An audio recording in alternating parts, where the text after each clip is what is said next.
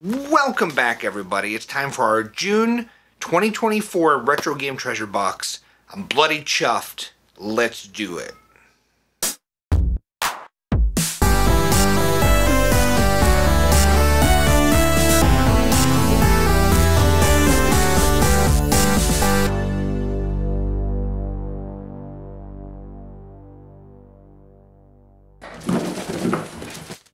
So I broadened my subscriptions for both Video Games Monthly and for Retro Game Treasure. I included some handhelds.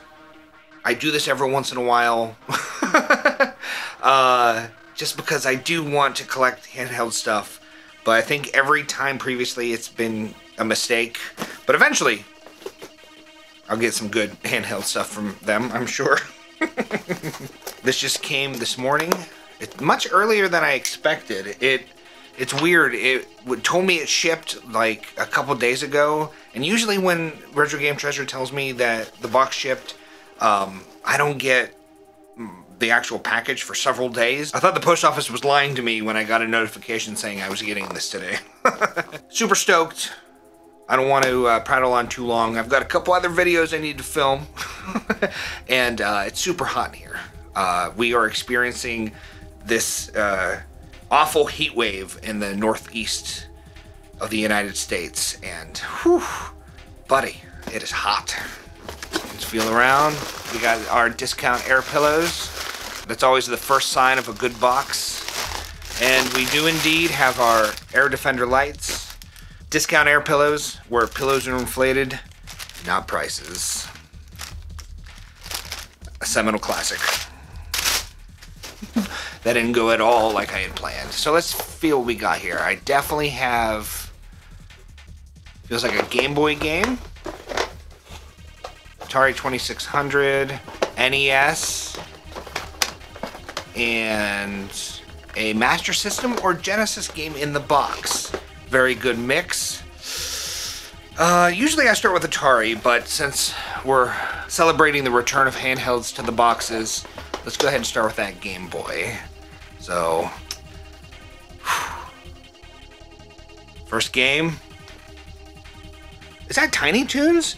That is Tiny Toons! I didn't even know that there was a Tiny Toons game on the Game Boy. Holy moly!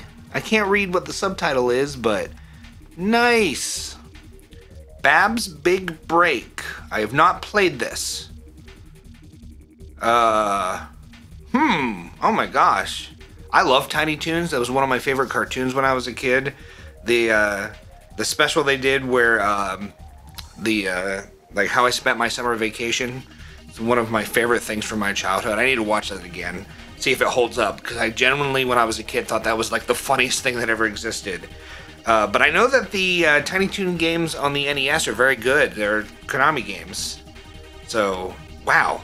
You'll see my first impressions. I hope this is a good one.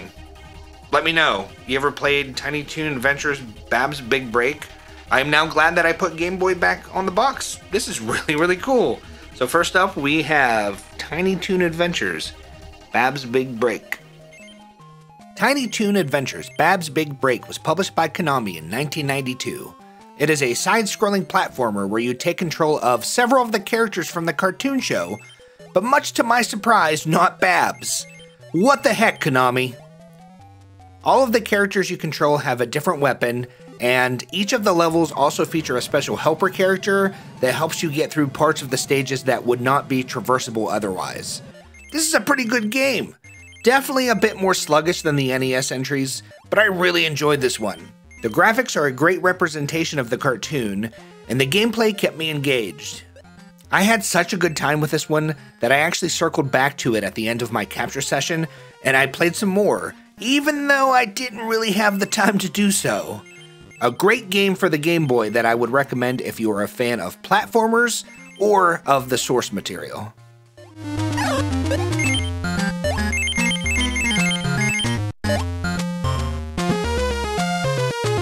There's a little fly they got in here, and he's flying around and he's driving me nuts.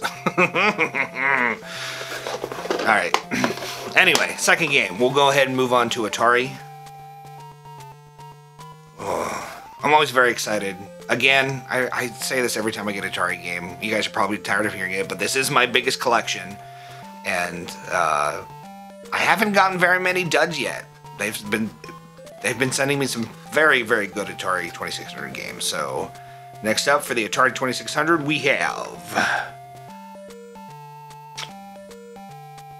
I cannot read that backwards. Outlaw! Gunslinger Target Shoot. 1979. Okay. I know, I never had this when I was a kid. I have seen people play it. But I don't know. I may have played it years ago in emulation, but this is one that I am not very familiar with. So let me know. How is Outlaw? Does it have an end label? No. Oh gosh, that's always a bummer. I would rather there be an end label than a front label, so I can see it when it's on my shelf. That's a bummer, but oh well. As long as the game plays, it's all that matters. So next up, we have Outlaw.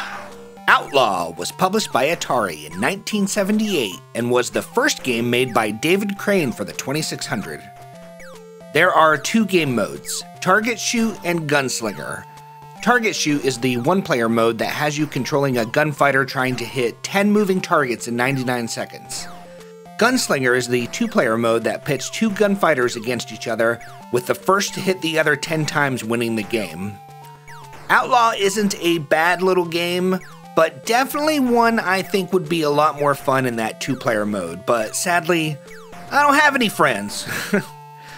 This is a historically significant game, as David Crane has said that the learning experience of developing this game paved the way for his work on his future, more complicated games. Very happy to have it in the collection.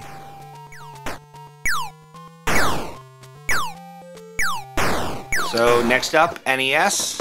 Pretty much can't go wrong on NES. I mean, I know I say that, and then you'll see my reaction, and I might be kind of down on a game, but really, I want any and every NES game that I can get my little greasy paws on, so whatever it is, I'm probably going to be happy with, but hopefully it's something that I'm like genuinely excited for.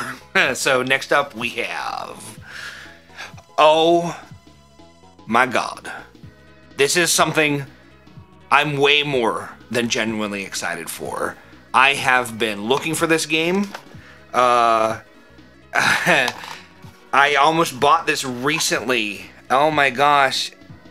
Oh my god. Like, so seriously, so when I was a kid, we didn't have very many games, and the games that we did have were usually secondhand, or we would buy them from the video rental store, because especially like after like the 32-bit systems had come out, and any NES stock they still had was super cheap. So I'd always go look and see what NES games they had left, and this is one I got on a whim because it was just a couple bucks. I was not familiar with this property. I didn't know anything about the game, but it was the right price. I had enough money in my little pockets, and I got this game, and this brings back a lot of memories. I was not very good at this game. I don't know that I necessarily understood everything that I was supposed to be doing. It's been a long time since I've played this game, but like the music and the graphics are one of those things that are just kind of burned into my core memories. And this is, honestly, I don't know what the value of this is. I don't know how this game is going to play for adult me, like how much I'm going to enjoy it, but this is one of my favorite pulls in one of these mystery boxes, because I have so much nostalgia for this game. I'm genuinely very, very excited about this. Let's see what I think of the gameplay. We got Go-Go 13, Top Secret Episode. Couldn't remember what all the name was. Yeah. Go-Go 13, Top Secret Episode was published by Vic Tokai in 1988. The game finds you taking control of Go-Go 13 on a mission to retrieve information and take down the leader of the Direct Group. Man, oh man, playing this brings back so many memories. I'll never forget the day that I picked this up from the video rental store. It was always so exciting to get a new NES game, and I had never heard of this one when I was a kid, or of the source material. Honestly, I still don't know a lot about the source material. I don't know how modern audiences feel about this one, but I really like it. There are a few different gameplay styles that help keep the game fresh, and even though certain elements can be a little clunky, I think it's well worth a play. I am stoked to finally have Go-Go 13 in the NES collection.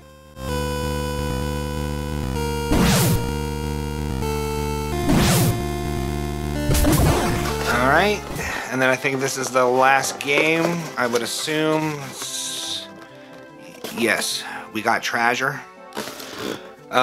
So last up, either Genesis or Master System. I'm assuming Genesis.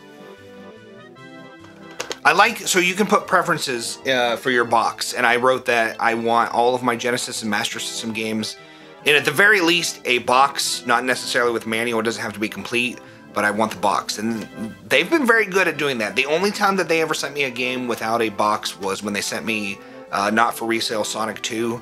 I don't know why they sent that to me, but that's the only time they messed up. So, last game, we have... Oh, it's Genesis NBA Jam. Is this just regular NBA Jam? I don't know if I've ever played regular NBA Jam.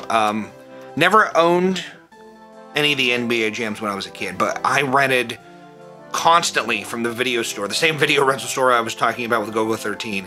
I would rent NBA Jam Tournament Edition all the time. I loved that game.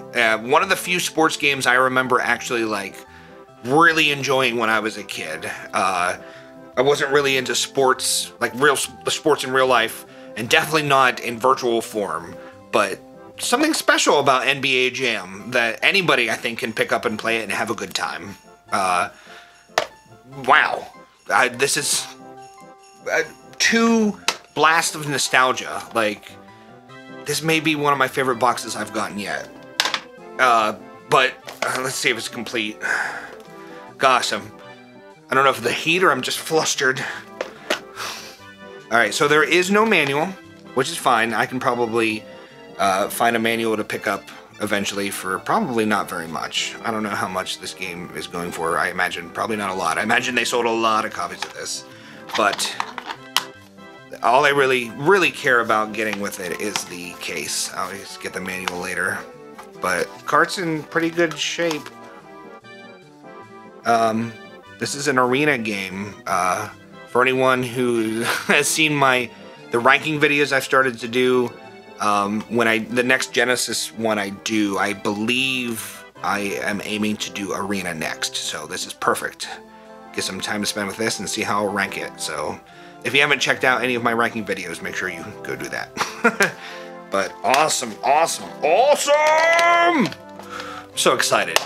It's a good box. So up next, we have NBA Jam for the Sega Genesis! NBA Jam was published by Arena Entertainment in 1994 and was based on the Midway arcade game from the previous year. This is a sports ball game that, dare I say it, that I absolutely adore. It had been many years since I played any iteration of the 16-bit NBA Jam games, and when I first started this up, I was pretty concerned that I was going to fail miserably.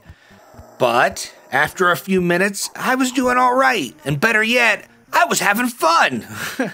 The inclusion of the tutorial screens between quarters even helped me further learn the game as I played, which is just great design. I didn't win the game I played while capturing, but I got pretty darn close, and I had a giant grin on my face the entire time.